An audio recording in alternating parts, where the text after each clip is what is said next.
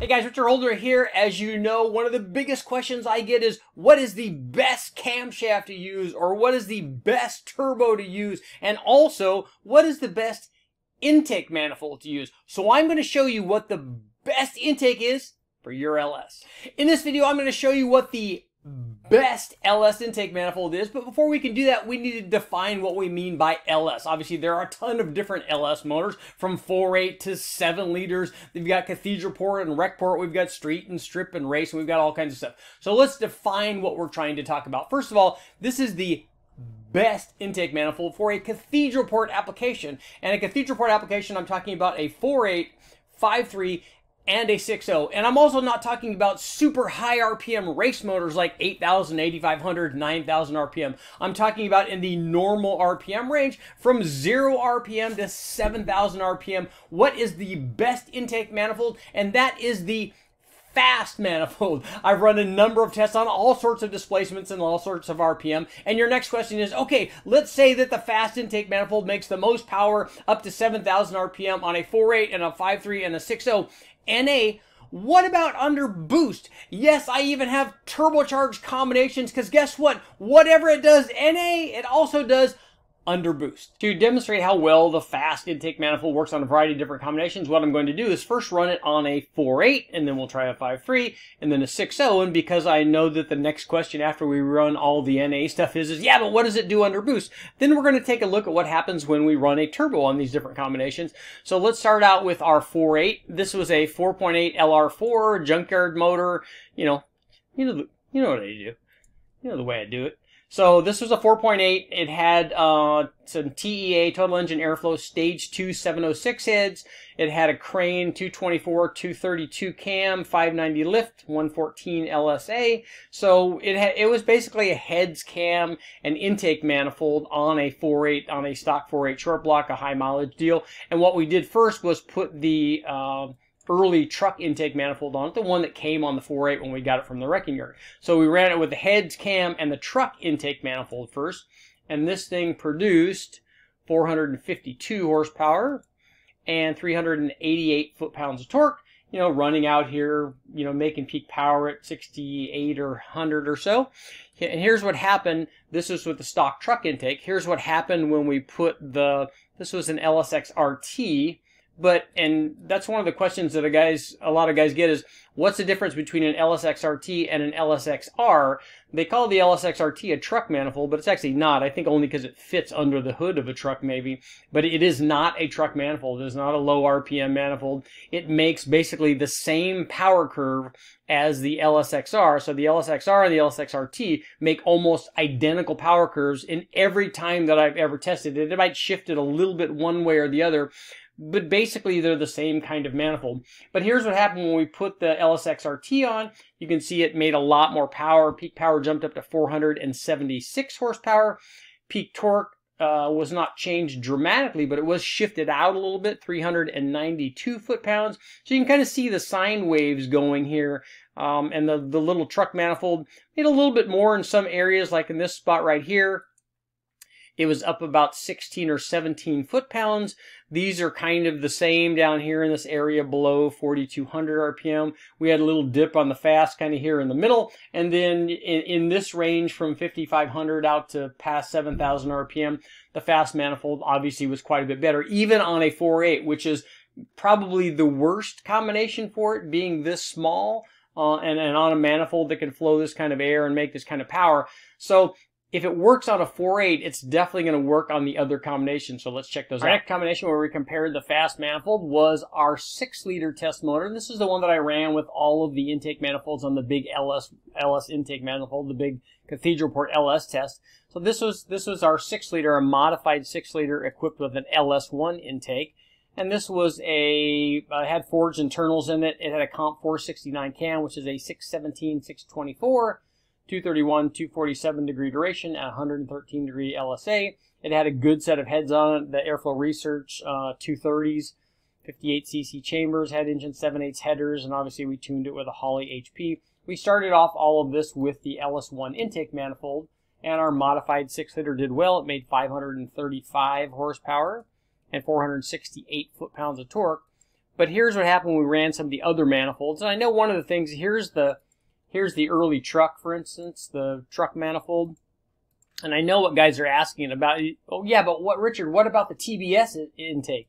Okay, the TBSS intake, the Trailblazer, does work really well. It works a lot better than the LS1, and it works better than the early truck manifold, especially on an application like this where it's making good power.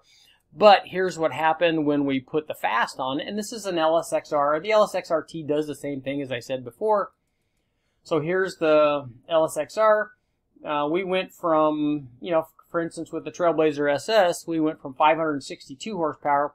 With the fast, we went to 591. So it's a big change in power. There was a slight drop in power down here below 4,500 RPM compared to the Trailblazer SS. So for the Trailblazer SS, it does add power compared to the truck manifold. It just does not make as much as the fast does, but it does cost a lot less. And here's the other thing I want you to remember. We compared this on a 6 liter, making nearly 600 horsepower. So a Trailblazer SS, the difference between the Trailblazer SS and the fast manifold would be less on a less powerful combination, on a 4.8 or a 5.3, making 450 or 500 horsepower.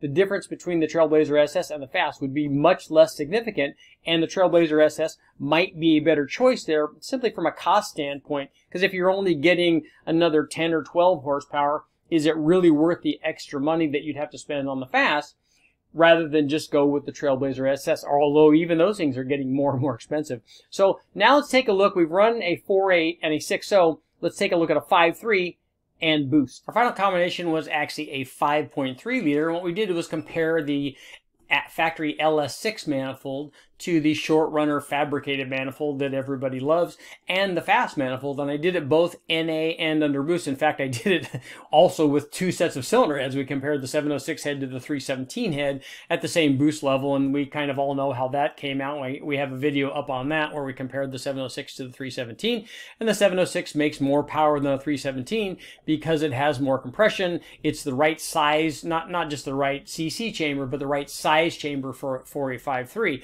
Not to say that you can't make good power with a 317, you can, and everybody asks about that particular test. Well, yeah, what about the extra airflow offered by the 317? When does that come into play? Well, it comes into play at some time way up in the horsepower range, because think about this. If you run a throttle body on an intake manifold, and it makes a 5 or 10 extra horsepower because there's an airflow restriction, when you add positive pressure to that throttle body, is it still a restriction? It's not. And lots of guys making a ton of power with a stock 5.3, and lots of guys making a ton of power with 317 heads too. And again, as I always say, there might be a good argument to be made for the fact that you're running these things on pump gas, and maybe the lower compression then will help you run more boost and yada, yada, yada. But on this intake test, we ran our 5.3 liter with the 706 head. Our 5.3 was a junkyard bottom end. It had our comp 54-454-11 cam, which is a 613, 623, 227, 243 at 50, and 113 degree lobe separation angle. So it had a healthy camshaft in it. It had the stock 706 heads with just valve springs on it, and an LS6 and a stock throttle body size for the opening on the LS6 intake manifold. Run NA, our combination with long tube headers on it, produced 468 horsepower and 412 foot-pounds of torque. Here's what happened when we put our fabricated intake manifold, the short runner fabricated, Sniper, there's lots of guys that make it. And it did indeed make more peak power. Peak power was up to 486 horsepower, but it only made more power than the LS6 after 6,100 RPM or so, and below that it made less torque everywhere. So that's the thing. Do you want to have, if we're limiting our thing to a 7,000 RPM deal, it did make more power from 6,200 to 7,000, but less below that. So you kind of would have to decide here what you want. Here's what happened when we added the fast to this.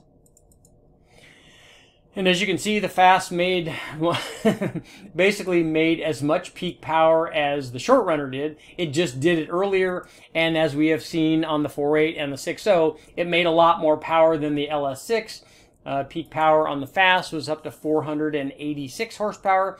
It made a lot more torque than both of them. It made 425 foot-pounds.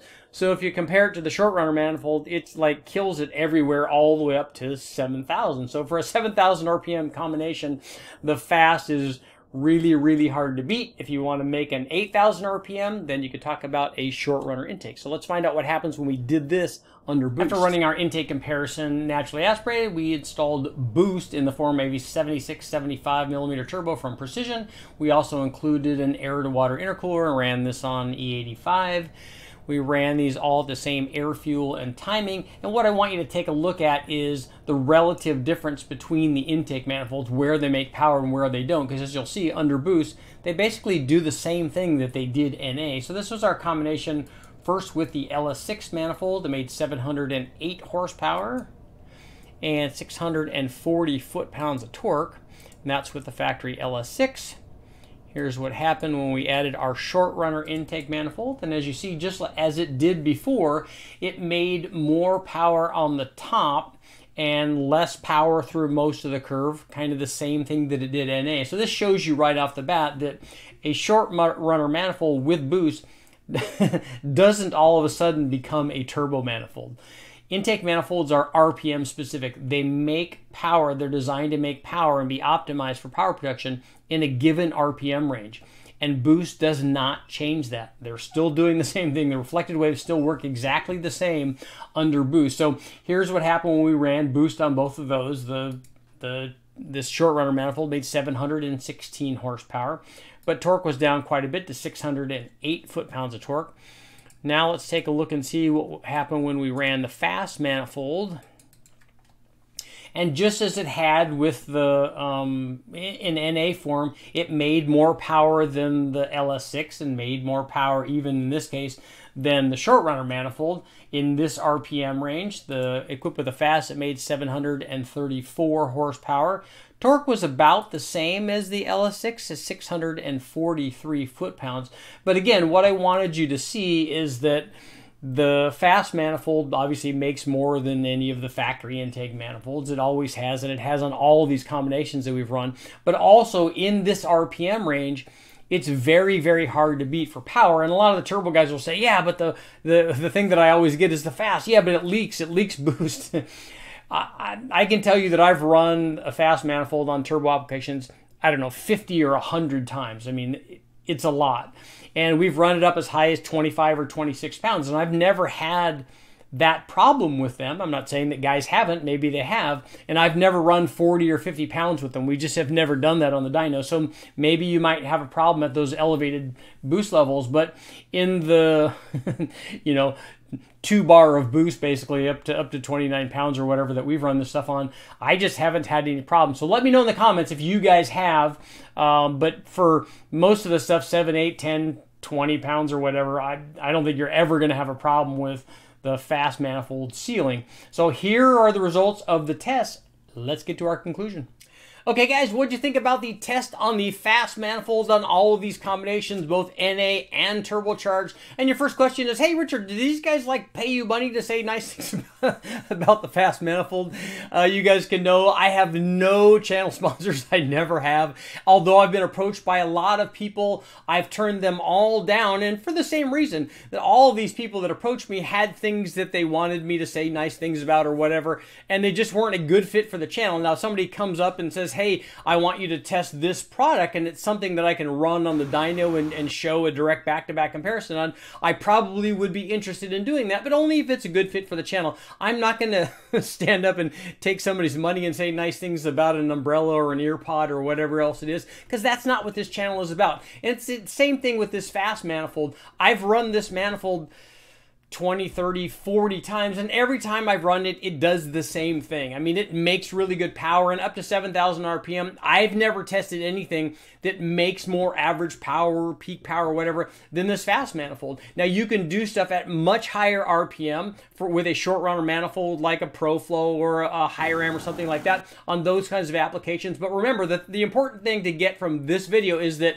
whatever they do NA, they also do under boost. So just because you have one of these fabricated manifolds and it looks nice, I mean, that might be a good reason to put it on. But just because you have one of these fabricated manifolds and you add boost, it doesn't all of a sudden change what the manifold does. It still does the same thing. All of the reflected waves still work. An intake manifold is RPM specific, and in that RPM range up to 7,000 RPM, the fast manifold is your best bet. The only thing is, it's also very expensive. Now, I want to talk to you about one other thing. I want to talk to you about channel sponsors, because I have had somebody approach me that actually makes automotive products, and it's an offshore company, and they make turbos and connecting rods and various things. And I wanted to see if you guys had ever heard of them or used any of their products. The name of the company is Max Speeding, and I haven't used their stuff, but I'm talking to them, and I might be interested in using some of their stuff and testing it on the dyno. And the thing that I like is, I already told them, as I've told everybody else that I have conversations with, I'm not going to stand up on camera and say nice things about your product. What I'm going to do is run it on the dyno, and whatever it does, and that's what I'm going to tell people, because that's what my viewers want to see. They want to see me test something, they want to see me tell them what the results are, and that's exactly what I'll do. I don't care what it does or how much money you spend, or if you send me products or money or whatever it is. That doesn't make any difference to me, because I'm not doing this obviously to make a fortune in money. So I want to know if you guys have ever run any of their things. Let me know in the comments, and I might be testing their stuff later on. And if I do, if it's a turbo or whatever it is, I'm going to put it up on the dyno, I'm going to run it, and I'm going to tell you exactly what it does. I'm Richard Holder, guys. Make sure to like, share, subscribe, ring the bell, do all that stuff, and I will keep testing.